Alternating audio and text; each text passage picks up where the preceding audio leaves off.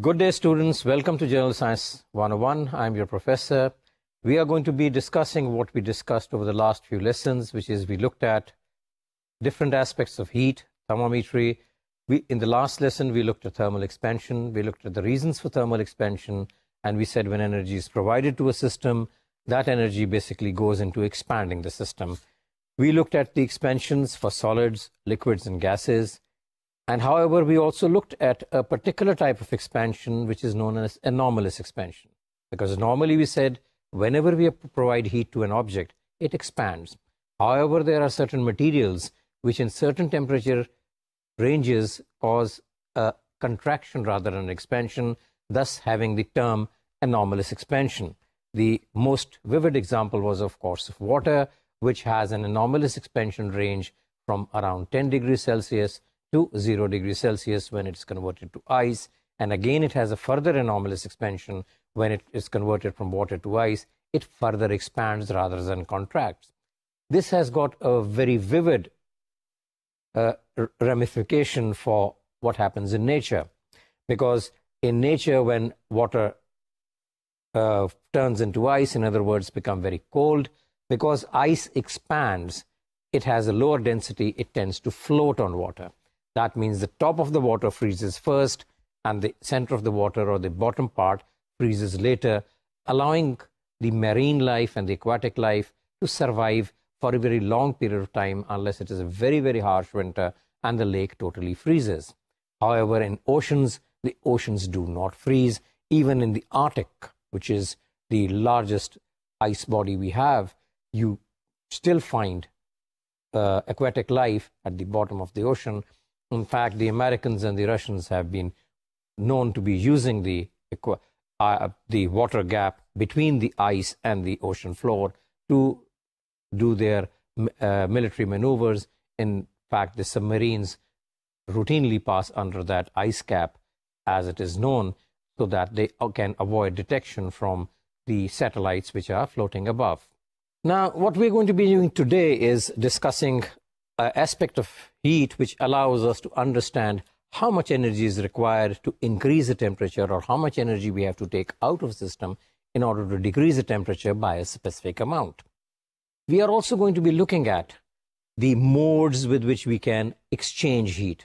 The modes, three modes, which we are going to be looking at are going to be known as conduction, convection, and radiation.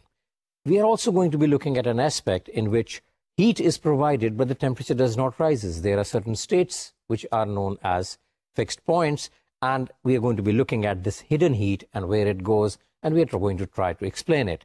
And at the end of the lecture, we will do an overview of thermometry, wrapping up the 3 or 4 lessons which we have done with you on thermometry. Now let us proceed. Now, when we say an object is at a certain temperature, it has a certain amount of heat available because it is hot or it is at that certain temperature. If you have two bodies, one is hot and one is cold, this hot body has a capacity to provide energy from a hotter level to a lower level. Hence, it has the capability to do work for us. Now, how much energy does that object possess? In order to understand how much energy that object possesses, we use a terminology which is known as the heat capacity. A heat capacity is simply defined as the amount of energy required to increase or decrease the temperature of that substance by 1 degree Kelvin. So if this object was at 250 degrees Kelvin, to make it 251 degrees Kelvin, the amount of energy we add to that system is going to be the heat capacity of that system. If that temperature of that object was 370 degrees Kelvin and we want to reduce it by 1 degree Kelvin, the amount of energy we take out of the system is again going to be the heat capacity. The amount of energy we take out of the system to make that system 1 degree cooler or 1 degree lower is what is the heat capacity. We should be able to differentiate what is the difference between heat capacity and specific heat capacity. Heat capacity basically is the amount of energy required to increase or decrease the temperature of a body by 1 degree Kelvin. However, when you say specific heat capacity, then the mass of that object has to be 1 kilogram. So the specific heat capacity is basically defined as the amount of energy required to increase or decrease the temperature of an object by 1 degree Kelvin. So amount of energy fed to a system to increase it by 1 degree Kelvin, amount of energy taken out of a system to decrease the temperature of that body, which of course is 1 kilogram by 1 degree Kelvin, is the specific heat capacity. And the temperature here we are going to be, as like we stated, is 1 Kelvin. Now the amount of energy which we take out of a system or perhaps add to a system in order to determine the specific heat capacity, the quantity of heat depends upon the mass. The larger the mass, the more heat you have to provide. The smaller the mass, the lesser heat you have to provide. So the change in amount of energy, or the delta Q as we call it, the amount of energy required, is proportional to the mass. The amount of energy which you have provided to a system will also depend upon the change in temperature. For example, if I provided 10 joules of energy to a system and the temperature of that rises by 10 degrees, that would give us that 1 joule per degree Kelvin is what is required. So we can also simply state that the amount of energy required is also proportional to the change in temperature. The more energy we provide, the more the change in temperature. The less energy we provide, less the change in temperature. Combining the two proportionalities, we find that the change in temperature is directly proportional to the mass. It is also directly proportional to the change in temperature. Or replacing the proportionality with a constant, which is the specific heat capacity, we say that change in energy required, plus or minus. Plus means you are adding energy to the system, minus means you are taking energy out of the system, has to be equal to the mass of the system multiplied by specific heat capacity multiplied by the change in temperature. Rearranging, it tells us that the specific heat capacity is the amount of energy required divided by the mass of the object and divided by the temperature range over which the temperature has increased. Now, if we look at this equation and we say that if the mass is 1 kilogram and change is 1 degree Kelvin, then the specific heat capacity C is equal to the amount of energy provided or amount of energy taken out of the system to change the temperature by 1 degree Kelvin of 1 kilogram mass, which is of course the definition of specific heat capacity. The unit of specific heat capacity in the SI system simply is that you replace the different values or the different components of that equation by their equivalent units. Delta Q, of course, is energy, therefore the unit should be joules. Mass is in kilograms. The change in temperature is in Kelvin. Therefore, the unit of specific heat capacity would be joules per kg per Kelvin. Now, continuing on to it, the relationship we find is delta Q is equal to mc delta T, where delta T is the change in temperature, C is the specific heat capacity, and delta Q, of course, the heat energy taken in or out of the system. M is the mass. Now, how do we determine the specific heat capacity? The mass can be measured on any balance, an electronic balance or ordinary normal laboratory balances which you have. Now, of course, the trend is to use electronic balances because they are more convenient and give you a reading which is easily readable. The change in temperature, you require a thermometer. A thermometer is a device which allows you to measure changes in temperature. Heat energy provided or taken out of a system, you can use a power meter, a joule meter, and you can also use other techniques to find the amount of energy provided, as we are going to discuss as we continue along in this lecture. And the specific heat capacity, of course, can be calculated because there are 4 variables in this. You have the specific heat capacity as a variable, you have the amount of energy as a variable, the amount of mass as a variable, and the change in temperature as a variable. If you have 3 of the variables, you can calculate the 4th. In our cases, you have delta Q, you have M, you have delta T, and therefore it's a very simple mathematical manipulation to find what the specific heat capacity is. Now, in this case, the mass can be, in case of a liquids, basically liquid require a container.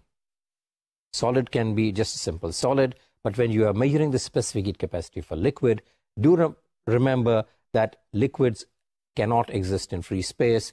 They will just flow out. You have to have a container which will contain that liquid so that you can make measurements. Now, if a liquid is in a container, then whenever you are measuring the specific heat capacity, you should also appreciate the fact that the container will also gain some heat.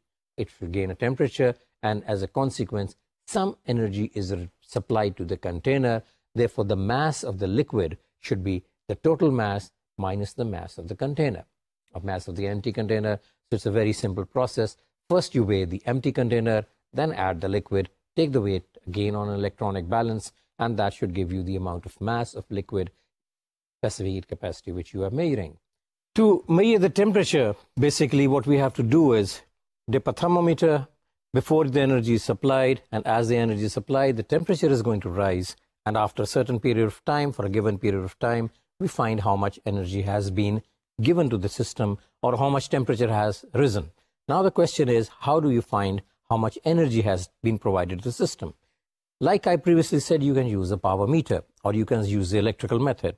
Because in this course we have not dealt with the electrical method, therefore I will just go through it, and you can look it up in any textbook of physics that they define very clearly how you can do it.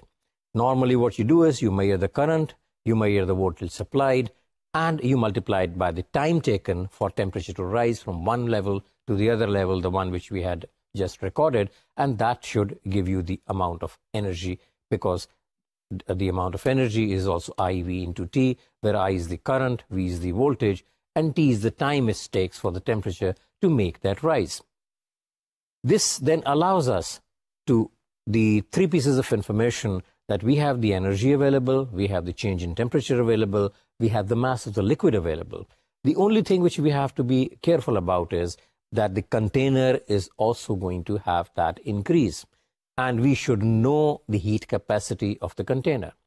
Like I said, the heat capacity is basically the energy required to change the temperature of any body by 1 degree Kelvin. So the amount of energy required to change the temperature of that container from T1 to T2 is basically what we have to add to the system, because when we are going to measure the specific capacity, the total energy minus the energy which is going to be used by the container to heat itself, the amount of energy which is left is the one which we are going to be using to calculate the specific heat capacity of the liquid.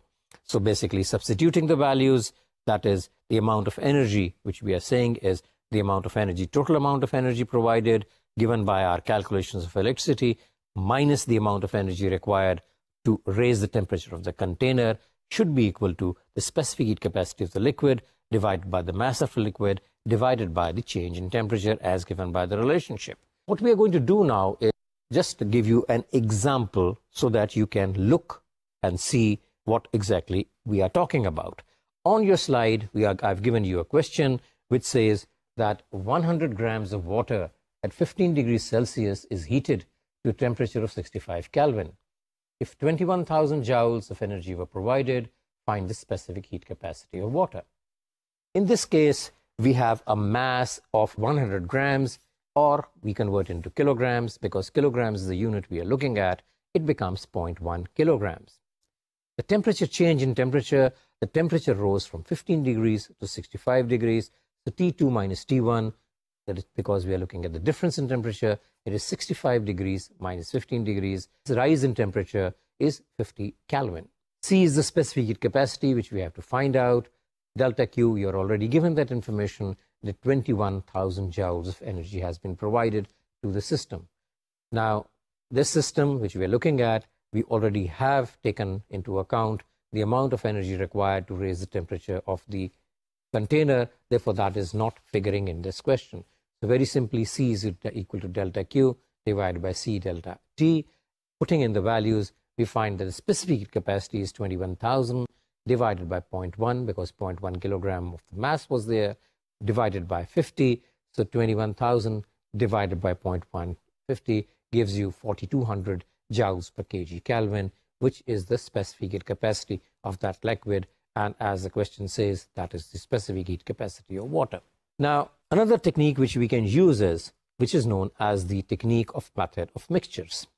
In a method of mixtures, what we do is we take a container which contains a liquid at a low temperature, perhaps the room temperature. We take another object which is at a higher temperature.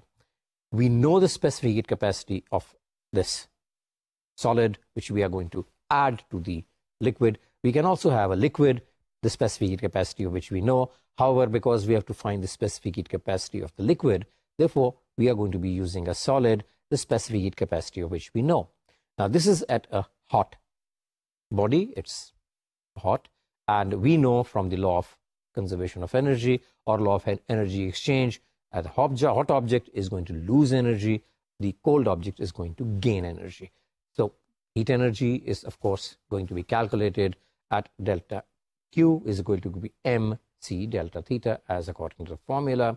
The mass is going to be measured on an electronic balance, or you can use a beam balance for that matter. It doesn't really matter as long as the equipment you are going to be using to measure that specific the mass of that object is accurate enough. The change in temperature, we are going to use a liquid and glass thermometer for that.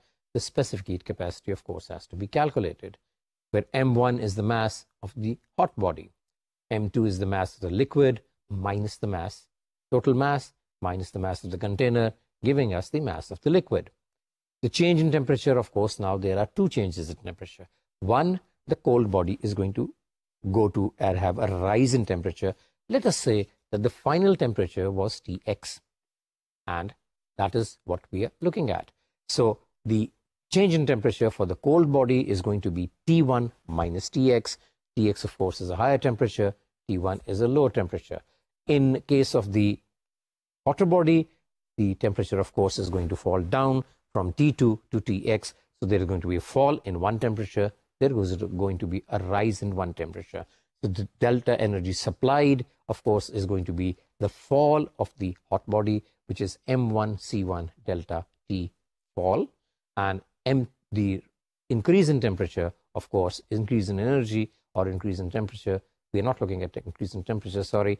It is going to be the increase in energy is going to be M2 multiplied by C2 multiplied by the rise in temperature.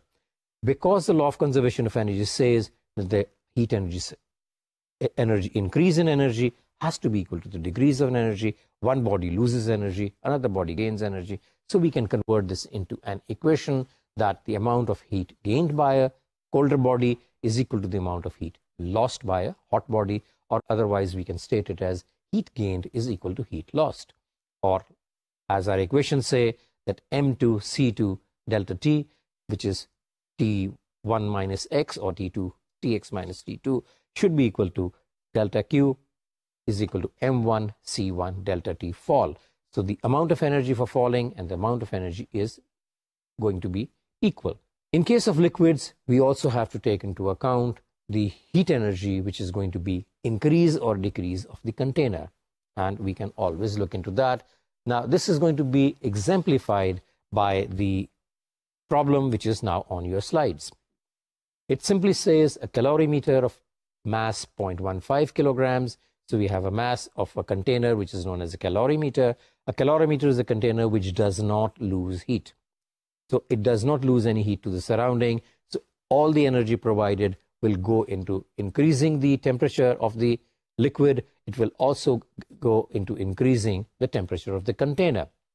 It has a heat capacity of 400 joules per kg. In other words, the heat capacity is given. We are not given it's a heat capacity per Kelvin. But 400 joules per Kelvin is, so in other words, I have to provide 400 joules of heat per kg per Kelvin to the container. We are given the mass. So basically, we can calculate this. We are given the specific heat capacity. In this case, it is 400 joules per Kelvin. It contains 0.1 kilogram of water. At 15 degrees Celsius, a metal piece of 0.25 kilograms is added to this. The metal piece was at 100 degrees Celsius. Very simply, you could have a metal piece in boiling water and then rapidly transfer it to this cold water. So metal piece we know is at 100 degrees Celsius. It is transferred into the calorimeter. The mixture is stirred, and after a certain time, an equilibrium temperature is attained. In other words, the thermometer either rises or falls, and you have a particular temperature which you can look at. And in this case, they say the recorded temperature was 40 degrees Celsius. The data which we have is that the mass of the calorimeter is 0.25 kg. We have the mass of the water in the calorimeter as 0.1 kg. We have a difference in temperature, that the rise in temperature, it goes from 15 degrees to 40 degrees. 15 degrees to 65 degrees. So we have a rise in temperature. T1 is 15, T2 is, Tx is 40, so you should have a rise in temperature of 25 degrees. For the hot body, the temperature falls from 100 degrees to 40 degrees, so you have a fall in temperature of 60 degrees. You have the mass of the object which we are putting in is 0.25 kilograms. You have the specific heat capacity of the metal, which we have to find. We already know the specific heat capacity of the water, which is 4200 degrees Kelvin, and that is going to be what we are going to be using. So we have the equation which says heat gained is equal to heat lost. We put in the values of in the equation, and we find 0.25 into 400 into C, which is the specific heat capacity. We have to calculate two values. A, the value is of the container. Container has got a certain specific heat capacity. We said it's 400 joules per kg per Kelvin. So it is the we have the mass of the container, which was 0.25 into 400 into the rise in temperature, which was 15 degrees, plus the 4200 is the specific heat capacity of water, multiplied with mass of water, which was 0.1, multiplied by again the 25 degrees rise. When you do the two calculations, what you find is 13,000 is equal to 15 specific heat capacity of the metal, and hence dividing one by the other, we find the specific heat capacity of the metal is 867 joules per kg per Kelvin. This is a technique in which we are using two different objects. I have to find the specific heat capacity of the metal. I know the specific heat capacity of the liquid by keeping the liquid at a lower temperature, metal at a higher temperature, transferring it, and finding how much increase the liquid had in temperature. I can find, say, that because this liquid gained X amount of energy, the metal has to lose the same X amount of energy. Because we know the amount of energy gained and the amount of energy lost is equal, that is what the law of conservation of energy tells us, we can simply equate the two and therefore find out what the specific heat capacity of this metal was. Because we knew the specific heat capacity of the liquid, we knew the mass of the liquid, so we know the amount of energy it has gained. We know the temperature of the metal, we know the temperature lost by the metal, and therefore we can find the temperature, in which in our case was 867 joules per kg per Kelvin. What we're going to be doing today, in fact right now, is look at the modes with which energy is transferred from one body to another body. Heat can only be transferred if there is a difference in temperature. That is what we have been discussing for so long, that unless two bodies which are different in temperature, heat cannot go from one object to the other object, and we therefore cannot measure a transfer of energy. So for transfer of energy, the first thing we require is two objects which are at different temperature. The means by which heat is going to be transferred, there are three techniques. One is conduction, convection, and radiation. We are going to be looking at three of them a little bit in detail. In conduction, the heat transfer is through contact. Two bodies come in contact. Because there is a difference in temperature, the hot body is going to lose energy, the cold body is going to gain energy. Because it requires a contact, we immediately say a medium is essential. You have to have something between the hot body and the cold body to transmit this heat, and therefore a contact is required. Just like in thermometry, we said thermometer cannot measure the temperature of this body until you bring it in contact. Therefore, in conduction, the two objects cannot conduct from A to B unless they are in contact. And the process which is involved is, of course, the interaction of particles. So heat travels from the hot end towards the cold end, and the transfer of heat is basically what does is that particles at the hot end, when they are heated, they vibrate, and the vibration is transferred over from particle to particle to particle until it reaches the cold end. The other process which we are going to be looking at today is the process of convection. In convection, the particles actually move. It's not the vibration of the particles which is transferring the heat, it is the actual movement of the particles. Because again we have particles which are involved, a medium again is necessary. Convection normally takes place in fluids, liquids, gases, and plasma. Of course, there is a lot of convection currents in there, because when a liquid is heated, it expands. Because it is expanding, its density is decreasing, it becomes lighter, it rises, and the cold liquid at the top, because it is denser, it sinks. And therefore, lighter liquid rises, colder liquid sinks, or lighter medium rises and colder medium sinks. This is basically what is the process of convection. Convection process basically is a continuous process. If you have a beaker, like on your slide, you have a beaker, one end of which is on a hot plate, it is being heated. So you have a convection current, which is being depicted here, that the hot current is going upwards and the cold water is sinking, because this is just what the process of convection tells us. The third process is radiation. Now, the radiation process involves electromagnetic radiation. In this case, because it is electromagnetic radiation, we know electromagnetic radiation is a radiation which can travel in a vacuum, which does not require a medium. Just like light reaches us from the sun, it does not require a medium. There is almost no medium between us and the sun. It's a vacuum, a very high vacuum at that. And therefore, we say when energy is being transmitted through electromagnetic waves, it is being transmitted in a vacuum, and it is being transmitted through radiation. So these are the three processes which we are going to be looking at. Now, in detail, we are going to be looking at the process of conduction. And we're going to be looking at the factors which involve conduction. Now, if you have a very small conductor and you have a large conductor, more heat is going to pass through the larger conductor and less heat is passed going through the smaller conductor. So we say that the heat energy transferred from point A to point B through a conductor would depend upon the cross-sectional area of the conductor. Larger the area, larger the current; smaller the area, smaller the current. It will also depend upon the length of the conductor. If you have a small conductor, more energy will be passed because the hot end and the cold end will be very near each other. If the hot end and the cold end are very far away from each other, the rate at which the energy is going to be passed is going to be lesser. Just like we have thick glass, it allows very little heat to pass through. Thinner glass will allow more heat to pass through. Therefore, it will depend upon the length of the conductor. It is also going to depend upon the temperature between the two ends. If this is very hot and very cold, a large amount of heat will pass. If this is, let's say, about 20 degrees, this is at 19 degrees, there's only a difference of 1 degree, a very little amount of energy is going to pass through. So it also depends on the difference of temperature between the two ends. And of course, it also depends upon how long the two conductors remain in contact.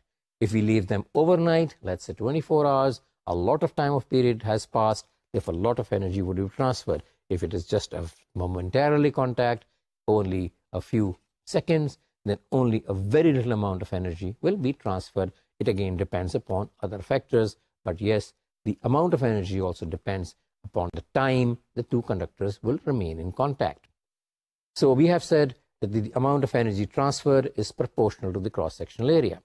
The larger the area, more the energy is passed. It is inversely proportional to the length, because the longer the length, less energy is passed. Smaller the length, more energy is passed. It is proportional to the difference in temperature. The higher the temperature difference between the two ends, the more the energy is passed. And of course, it is dependent upon the time. The more the time of contact, the more energy is passed. And basically, if we complete this into an equation, we say the delta Q is going to be equal to area multiplied by change in temperature, multiplied by time, and divided by the length. This is a proportionality.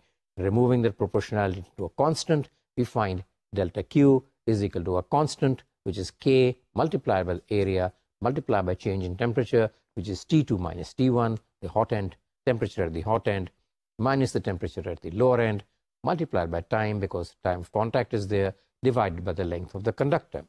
Rearranging, what we get is K has to be equal to delta Q, which is the energy, multiplied by the length, divided by the change in temperature, multiplied by the time.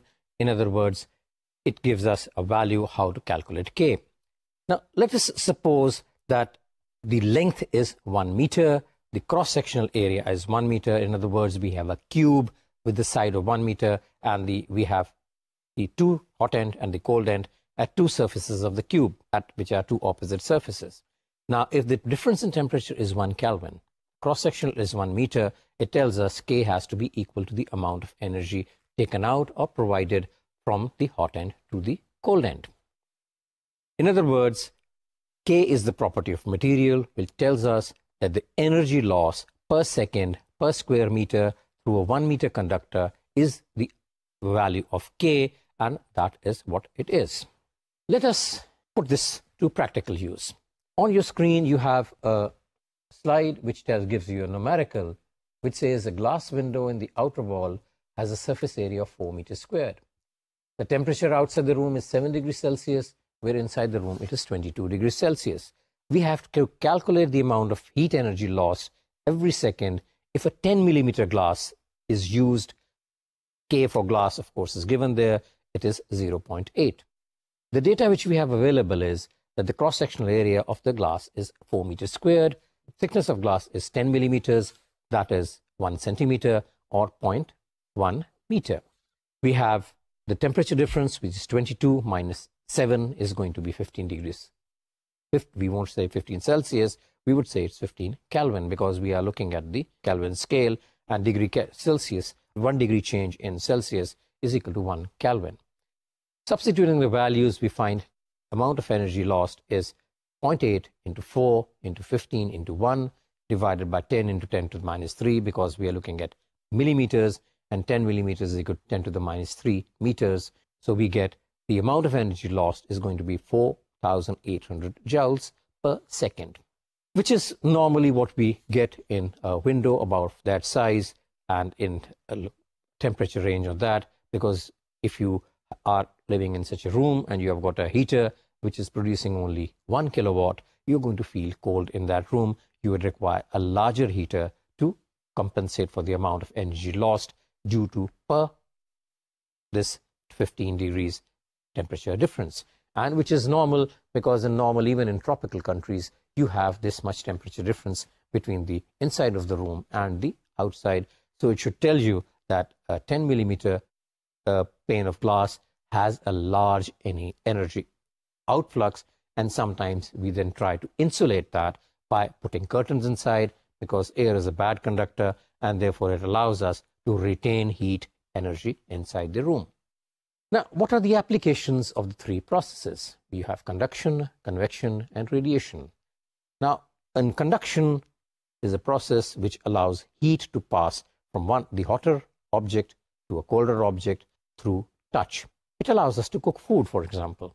I place a pan on a fire, the fire touches the bottom of the pan, heat is transmitted through the pan into the food which is inside the pan, and it is cooked. It allows it to heat up, it allows it to be cooked. So conduction is a process in which the heat is now being transferred from the flame to the food. Now, conduction is a property of a substance which has many applications. We use conductors in different heating appliances. For example, in electric iron, the electrical filament which is inside the iron is heated. It transfers the heat through the iron, which is metallic, to the cloth, and we get our ironing done. It is used as insulators. When we know the property of the material, do remember, an insulator is just a bad conductor. It is not something new. So materials which allow very little energy to pass through it are known as insulators. And these insulators are basically conductors which allow little energy, and we use insulators where we do not want energy to be lost, whereas when in our far clothing and in different lagging, by lagging we mean that we are insulating some material, so we do not want heat loss, etc. So knowing about the process of conduction allows us to know what are conductors. Wherever it is expedient for us to lose heat, we use a conductor, like in car radiators, and where it is expedient for us to not lose heat, we use bad conductors or insulators. The process of convection is basically, in nature, it is used in weather systems. The hot air rises, cold air blows in, and we have this system which allows us the land and the sea breezes. These land and sea breezes are, of course, as a result of convection processes. The domestic hot water supply system, in which you have a geyser at one end, and it is connected pipes giving you hot water in all of the rooms. If you have a complete system, this works through convection, that hot water will rise, the cold water will sink. You have a circulatory process, and therefore it is going to be using this gravity, or the change in density, or the change in temperature, as we call it, to make the water flow in the system. Room ventilators are another application of convection, in which when it becomes very hot in summer, you open the ventilators, hot air rises, it flows out of the ventilators, allowing a current to flow through the room, making it more pleasant. In winters, of course, it is the reverse, other way around. The application of radiation, or what radiation is, of course, the natural application of radiation is that the heat of the sun, the light of the sun, reaches us through radiation. We can scan a body through gamma ray radiation or X-ray radiations. You go for X-rays, you go for application, and X-rays pass through your body. X-rays are electromagnetic radiations. They pass through your bodies, go to a photographic film, and the doctors can then diagnose if there is something wrong with you or not. Radioactive elements also emit radiation. The radiation which radioactive elements emit, of course, there are two particles emitted. There are alpha particles and beta particles. The gamma radiation is, of course, the radiation which we are talking about, which is electromagnetic in nature. We now have looked at the three processes. We have not gone into much detail of convection and radiation because we did not need it for this course. What we are going to be looking at is a new concept which is known as latent heat. Latent heat is the amount of energy required to change the state of 1 kilogram of mass. Very simple statement, but what exactly does it mean? When we say a state of mass, 1 kg of mass, we are talking, of course, the state of matter. We said the state of matters are 3 or 4. There are solid state, the liquid state, the gaseous state, and of course the plasma state. So if you have a solid at its melting point, then the amount of energy required to change that solid into liquid, 1 kilogram of solid, if you have 1 kilogram solid at its melting point, and the amount of energy you provide, then of course that energy is going to be latent heat. We're going to be discussing it as we go along and see how this happens. The SI unit of latent heat, of course, is energy provided divided by mass, which is joules per kg. Latent heat of fusion is basically what is from solid to liquid. You have the latent heat of vaporization, which goes from liquid state to a gaseous state. You should appreciate the fact, and in fact remember, the temperature of a solid or a temperature of a liquid which is boiling is not changing. In the latent heat of fusion, because it is from solid to liquid, we say that temperature of the solid will not rise or will remain constant until all the solid is converted into a liquid state, and that is known as latent heat. And we are going to be now understanding what a latent heat is. Let us say we take ice out of a refrigerator and measure the temperature. It is minus 10 degrees Celsius. We place it in a container and start providing heat at a constant rate. We add a thermometer to it. The thermometer, of course, at the initial time will record a temperature of minus 10 degrees Celsius because that is what we said was the temperature when we took that ice. As the heat is continually going to be provided, the temperature of that ice is going to rise. It continues rising until it reaches a temperature of 0 degrees Celsius, when it suddenly stops to rise, even though a heat is continually add heat. If we find that the temperature stops rising for an appreciable amount of time. Now, where has this energy gone? We are providing energy, but the temperature is not rising. Where is that energy going? Because we said whenever energy is provided into a system, it either has to do work or either its energy has to rise. Its internal energy has to rise, the temperature has to rise, but in this case, the temperature is not rising. What is the answer to this? The amount of energy which we are adding to the ice is going into breaking the ice bonds. It is converting ice into a liquid. And because the ice and liquid are in contact with each other, therefore, the temperature of the liquid tries to rise above 0 degrees, there is ice there which is going to take away that amount of energy. That is why until all the ice is melted, the temperature is not going to rise. That is why we have an appreciable amount of time in which we are continuing providing energy, but the temperature is not rising. It remains at 0 degrees Celsius for an appreciable amount of time. If you look at the graphical representation, which is now on your screens, you will see that as you continue providing energy at a constant rate. The temperature will rise from -10 to 0 degrees, then remain steady for something like, on this scale you have got from 25 to something like 50. So in other words, for 30 seconds, 25 to 30 seconds, it does not register any rise. The temperature remains at 0 degrees Celsius. This temperature remaining tells us that during this period, ice has converted to water, and the amount of energy which we have provided is known as latent heat of fusion. Why latent? Latent means hidden. Hidden, why? Because the energy has been provided, but apparently this energy does not register a rise in temperature. We have just said the reason for the non-rise in temperature is that the energy is going into breaking the bonds of the ice or converting ice into water. The latent heat of fusion of ice is 336,000 joules per kg, or 3.36 into 10 to the 5 joules. This is a value which is available in textbooks, and we can always look theirs up. Now, if we continue to heat that water, remember, ice has been converted into water, it is 0 degrees centigrade, and after a certain time, the temperature again started to rise, which told us the fact that ice had now been converted into water. Now, if we continue providing energy, the temperature will continue rising until it reaches a temperature of about 100 degrees Celsius. When it reaches the temperature of 100 degrees Celsius, it again stops rising. In fact, some of the liquid starts converting into steam and water starts boiling, but the temperature refuses to rise, even though energy is still being provided at a constant rate. Again, the question is, where is the heat going? Because we are providing energy, the temperature is at 100 degrees Celsius, water is boiling, but the temperature is refusing to rise. Again, the answer is the same. In this case, the molecules of water are breaking away from the water and being converted into steam. So the breakaway from liquid to a gaseous state is at the boiling point, is where the energy is going.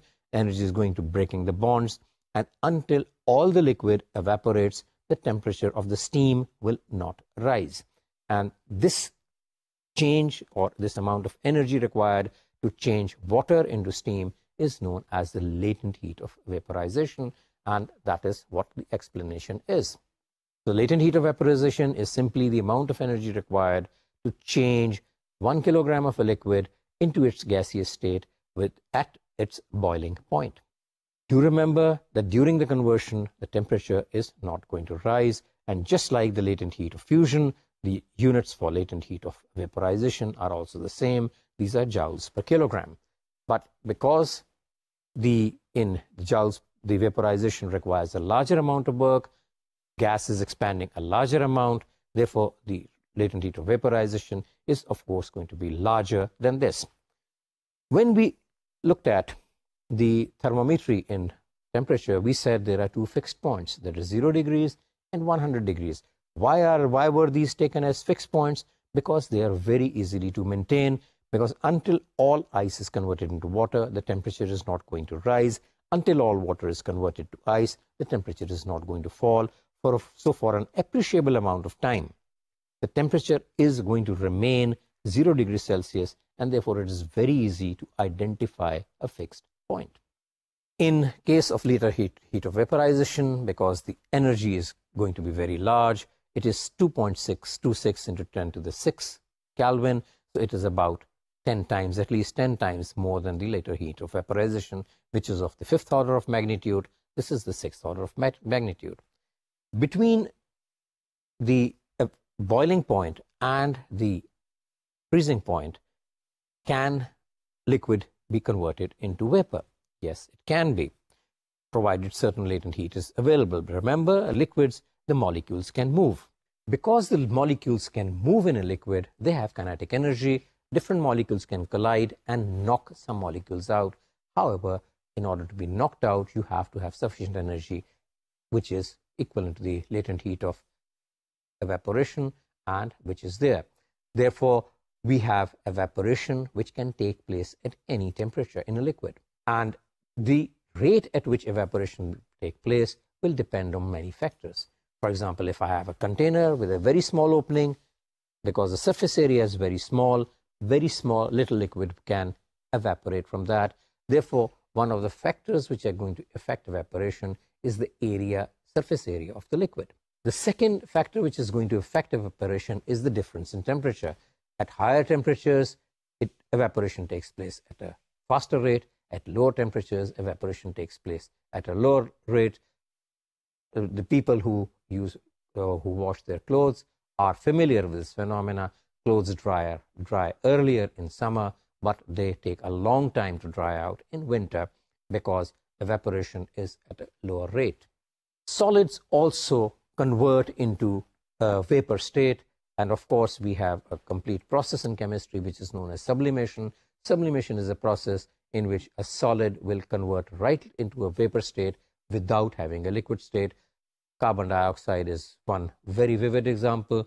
If you have solid carbon dioxide will convert it directly into a gaseous state without having a liquid state, and so we say carbon dioxide sublimes. Other chemicals, volatile chemicals like naphthalene, go directly from the solid state into a vapor state without having a liquid state, even though you can have liquid naphthalene in certain conditions. Do remember that, like I said, evaporation can take place at different temperatures. However, liquids will boil only at fixed temperatures. That is why we take a fixed point at 100 degrees Celsius as the steam point or the boiling point of liquid. And that is, boiling point of water is 100 degrees centigrade. So boiling can take place only at fixed temperatures, which are the boiling points. Now, like I've stated, that evaporation can take place at all temperatures. However, boiling can take place only at a fixed temperature, which is the boiling point. Over the last 3 or 4 lectures, what we have done is we have looked at heat and temperature. We have said heat is energy which a body possesses because it is at a certain temperature. Where temperature is a degree of hotness, if A is at 100 degrees Celsius, B is at 200 degrees Celsius, then B is hotter than A. However, there are quite a few factors on which the amount of energy depends. The energy depends upon the specific capacity, it depends upon the mass of the substance we are looking at, and it depends upon what is the rate at which the energy is going to be transferred out, what is the difference in temperature, and so on and so forth. We looked at the fact that when you provide energy to a system, it expands. Solids expands, liquid expands, and of course gases can also expand.